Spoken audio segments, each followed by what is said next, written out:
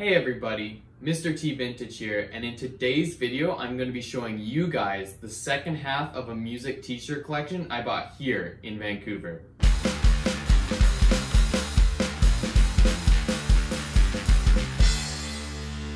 Before we get started, if you haven't already, I would highly recommend you go back and watch part 1. In that video, I explain how I came across these shirts and show some real grails. The second half of the collection does not disappoint, so let's get right into it. For our first shirt, we have a Thunder Sportswear size large biker tee. Nice big print of the Grim Reaper here on the front. Now, Thunder Sportswear, known for their all over print Thunder tees, but do they all have foxy ladies on them? Next up, we have a ZZ Top 1990 Recycler Chopped Tour t-shirt. It has the nice big tour date graphic here on the back. I like the neon at the top. This was for the Canadian and West Coast run of the tour, and as I've said before, my favorite kind of t-shirts are the ones that have Vancouver written on them, and luckily this one has Vancouver as the first stop. For our third shirt, we have a 1990 The Church promo. It is a nice large size on the Screen Stars tag.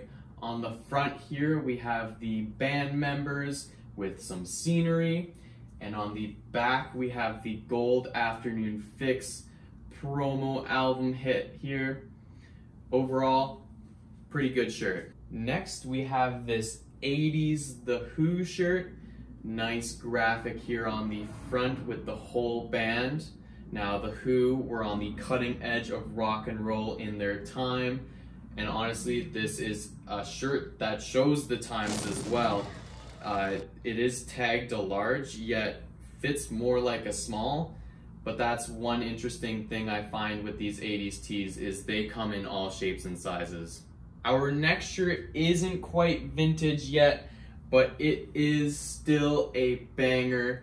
We have this 2003 Freddy vs. Jason movie promo with the Planet Hollywood horror series hit on the sleeve.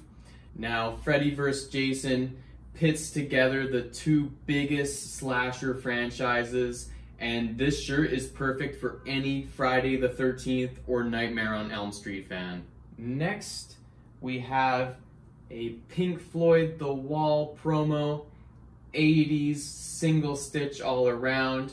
Now, Pink Floyd The Wall, rock, opera, concept album, movie. Something interesting about this particular shirt is I believe it is one of the movie promo t-shirts, as a lot of the concert ones and album ones actually have Pink Floyd up here in the corner with the face, but the movie poster has Pink Floyd The Wall written like this, so still not 100% sure, but I'm pretty confident. Now for the last batch of shirts, these are the real grails of the collection. So getting started, we have a European Tour Slayer shirt, nice, colorful, faded graphic here on the front, single stitch all around, Slayer logo, Slayer skull, guitar going through the stall. Unfortunately, no back print, but as far as like simple early 80's Slayer tees goes, this one really kicks ass. For our second grail here, we have a Slayer Slatanic World Sacrifice Tour 1989. Now this shirt is just a beauty to look at. We have the nice bold red here on the front, the badass skull here as well, and if you thought it was over, we have the bold red making a comeback here on the back. Now this tour was to promote their album Seasons in the Abyss. It's got some great dates on here: Berlin, Munich, Brussels, and to be at one of these concerts must have been pretty wild. For the second to last one, this one's a beauty as well. It is a UK Rain in Blood tour t-shirt. Nice UK tour dates on the back. Nice bold graphic of the whole entire band. Now this was to promote their album Rain and Blood. At this point, Slayer had signed to Def Jam Records and had recorded Rain and Blood with Rick Rubin. So this is, again, a great Slayer shirt for any Slayer fan. This is a really one of few.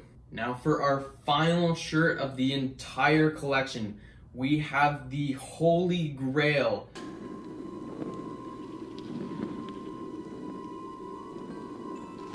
of the whole collection.